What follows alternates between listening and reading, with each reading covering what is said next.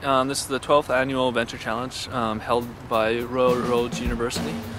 We are students of Royal Roads University, and what the job is to do is come up with a sustainable business that raises money for a selected charity. We have chosen Big Brothers and Big Sisters of Victoria, and we're also doing canvases for kids is what we're calling it. So what we're doing today is painting the big canvas used with the entire city of Victoria's inspiration, and just had a lot of fun. People were coming and painting on us.